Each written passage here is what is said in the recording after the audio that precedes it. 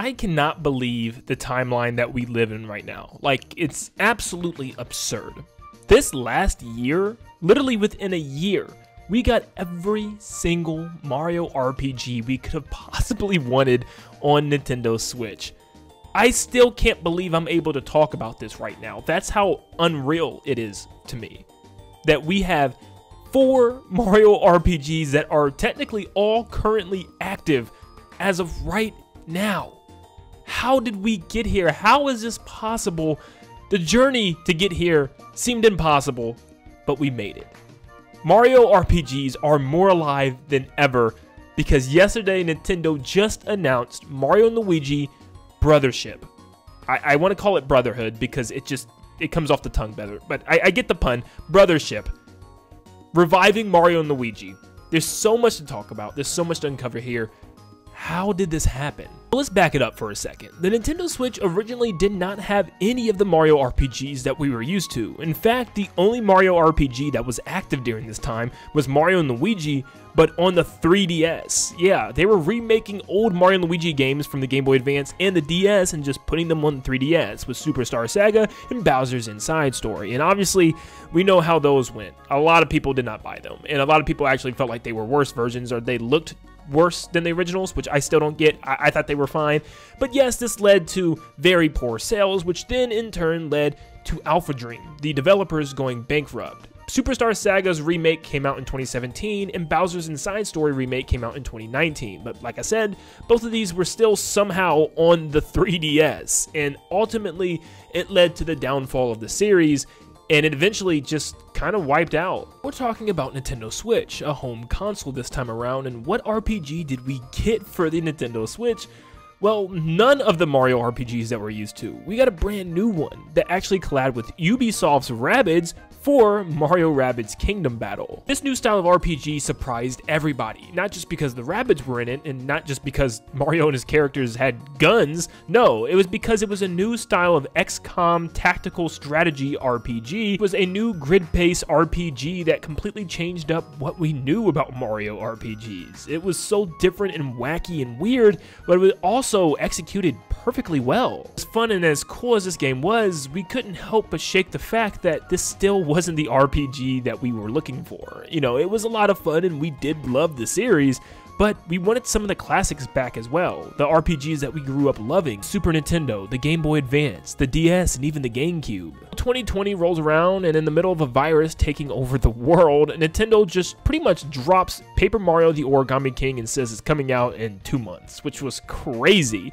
Now at the time, Paper Mario fans have had it rough. Sticker Star and Color Splash were the opposite of what Paper Mario fans have been wanting for so long, and it seemed like Nintendo was forever stuck in their ways of this new era of Paper Mario, full of toads and uninspired characters and NPCs. And it looked like Origami King was still taking a page out of those books, but at the same time trying to be slightly different. We still didn't have a basic battle system. It was some type of weird gimmick of moving around the ring, which I actually still enjoyed. But yeah, the locations were pretty much uninspired, no partner characters, no original NPC characters, and although a really fun Paper Mario game, still not the overall experience that Paper Mario fans were hoping for. So it looked like Mario RPGs were in a very weird spot, with Mario and Luigi pretty much dead, and who knows what happened to Mario RPGs since the Super Entertainment System. So what's left? That's Paper Mario, and right now Paper Mario was just not sitting in a good spot either. So right now it was just Mario Rabbids really running everything. Just 2 years later, we get yet again another Mario Rabbids game, which a lot of people were excited for, myself included, and it actually kind of changed the formula up a little bit, changing the grid-based combat to more of an open exploration style of combat, and it still kind of played the same way, but just kind of worked exactly like it was supposed to, a sequel to the first game, now adding even more characters, like Rabbid Rosalina. This game was a lot of fun, but did just feel like more Mario Rabbids to me, and I could not help but shake the feeling that we still were not receiving the Mario RPGs that we were really missing, and it still just kind of felt empty on Nintendo Switch. Like, the fact that Mario Rabbids was the new Mario RPG was kind of scary to me, and I was really hoping we could still return back to some of the classic series that we used to love, and I was holding out as much as I possibly could. At the end of last year is when this whole thing began, is when we received a game that we were not even expecting. Yes, Mario RPG. Super Mario RPG from the Super Nintendo Entertainment System was getting a full-fledged remake. And this wasn't no sloppy kind of port to Switch. This was a from the ground up remake with new cutscenes, added boss battles, and tons of fun new additional content. This game was the definitive version of Mario RPG, and it still kept its basic premise, being the most basic of the Mario RPGs, but still super impactful, and what made Mario RPGs what they were in the early 2000s. The fact that an original character, story-driven RPG like this actually returned kind of gave me hope from Nintendo. I said, hold on, wait a second, maybe Nintendo's willing to give us some of those classic stories and unique characters and worlds again. And if that's the case, maybe this could bleed into other series too, like Paper Mario, and maybe even Mario and Luigi could make a return in the right way. Shortly after the release of this game, Nintendo was sending out surveys, actually asking about how fans enjoyed content like this, and did they want to see more from Paper Mario, and more like this from Mario and Luigi. And then we really were getting our hopes up that maybe something big was getting ready to happen. And of course, it did.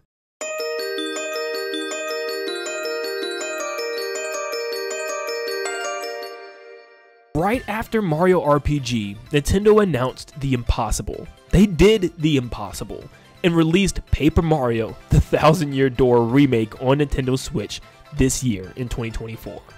I never would have imagined in my wildest dreams I would have ever seen this game again. It seemed like Nintendo was completely moving away from what made Paper Mario so much fun for us as kids growing up and tried to change the formula a little too much. And now they finally did the thing that fans have been asking for. If you can't figure out what made Paper Mario so great in the first place, then go back and revisit it to find out what made it so great. You know, just go back and remake the greatest of Paper Mario: The Thousand-Year Door, and they did it. And not only did they remake it right, they remade it pretty much perfectly, adding some small quality of life improvements and even adding some additional boss fights and content. This game was everything that Paper Mario fans could have possibly asked for. This was a proof in the pudding that Nintendo was willing to finally go back to what made Paper Mario so great. And they even sent out multiple surveys after the release of the game talking about the characters, the unique story, the partners. So clearly Nintendo is understanding what it is that fans want. And the fact that this wasn't just slopped onto the Nintendo Switch, this was actually remade with care from the ground up. So clearly it seems like the team over at Nintendo and the Paper Mario team itself is willing to finally move forward and make Paper Mario games that actually feel like Paper Mario games, harkening back to 64 and the Thousand-Year Door. And this was the best news that Paper Mario fans could have ever asked for. Even with these, there's still one series that fans were a little sad about, and that's Mario and Luigi. Everything seemed to be making a return, but we were still missing one major franchise, which was the Mario and Luigi series, which actually hasn't had a game in over 9 years. That last game that we did receive was Mario and Luigi Paper Jam, and for a lot of people, was the sticker star of the series, where it literally included Paper Mario from Sticker Star. But at the same time, yeah, it was just a very bland experience. No original enemies or NPCs or characters, and Bowser as the main villain once again, but just this time with Paper Bowser. This just wasn't the Mario and Luigi series that we were used to. After the company had gone bankrupt after their 2 remakes in 2017 and 2018, it didn't look like there was a shot that we would see Mario and Luigi at least anytime soon. In fact, it may be a chance that we never saw them ever again. Of course, during yesterday's Nintendo Direct, they just did the impossible. They brought back Mario and Luigi, and it looks better than ever. And this is such a huge deal, not only because Mario and Luigi getting the revival it needs after 9 long years without a brand new title, but also considering the fact that this will be the very first Mario and Luigi game since the Game Boy Advance title that actually gets a home console release. This gets a full-fledged home console release on Nintendo Switch, which just feels like a dream, with a brand new art style that looks amazing on Switch. I really don't know how some people think it doesn't look that good. Not only is Mario and Luigi back, but it's back with a brand new game, and this brand new game has original characters, locations, and a brand new original story, which just makes me tingle all over my body with excitement. The craziest part about all of this is this all literally happened within the span of a year. We got 4 Mario RPGs in the span of just over a year, if you include Mario Rabbids Sparks of Hope. This is just crazy. I mean, back to back to back, Nintendo brings back all 3 of their classic Mario RPG series with Mario RPG, Paper Mario, and Mario & Luigi, all on Nintendo Switch. This cannot be real life. I honestly don't think there's anything I could ever ask for Nintendo again. I mean, I literally love 3D Mario, and of course seeing a new 3D Mario or the next Zelda is always going to be exciting, but this, as a long-term Nintendo fan, since a little boy, is something that I never thought I would see, let alone in the span of a year on one console. Now please, I've said this with every game that's released so far. I said this with Mario RPG Remake. I've said this with Paper Mario The Thousand Year Door Remake. And I'm going to say it with Mario & Luigi Brothership. Buy this game. Please, show support and buy this game. Let Nintendo know that we love our Mario RPGs and we love them the way that they are. Unique, original, with original characters and bosses and worlds and story. This is what we have been asking for, but we now have to do our part. Nintendo finally did theirs.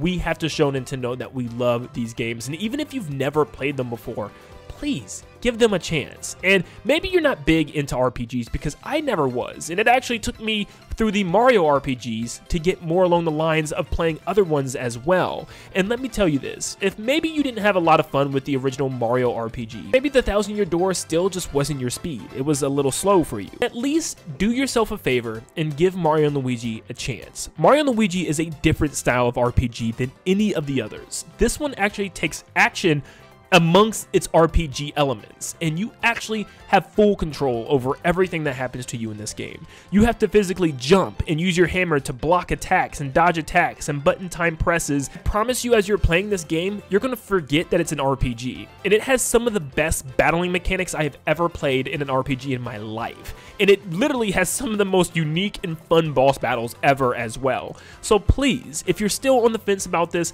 give it a try and see what you think. I guarantee you'll get hooked. But thank you guys so much for tuning in. I'm just a happy kid right now in my mind, just harkening back to my childhood of some of these RPGs, and I cannot believe we have them all. The trio, and even now the quadruple is here because of Mario Rabbids, but we have them all. Mario RPG is on Switch in every way, every shape, and every fashion. Truly not had this many reactions and cried to any direct in my life than the last couple because of what Nintendo has done. So I'll leave you with these.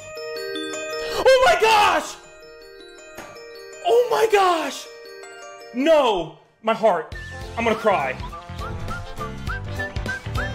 I'm gonna, like, serious, why am I?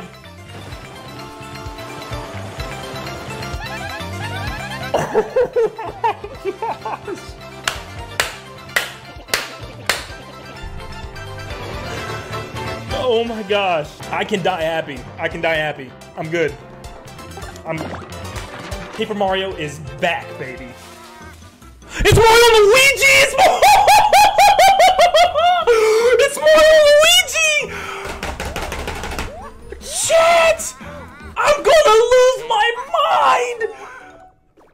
There's no way! I can't feel my nipples. I'm not lying to y'all, chat. I can't. I'm gonna cry again. There's no way I'm gonna cry twice this year. Get it? Oh my gosh! Oh my gosh! Oh my gosh! Bro! Oh, I can't. Mario Luigi isn't dead. I can't focus, man. I'm shaking. A home console Mario Luigi game. The characters, look at the enemies and everything. It's not generic. Oh, Nintendo.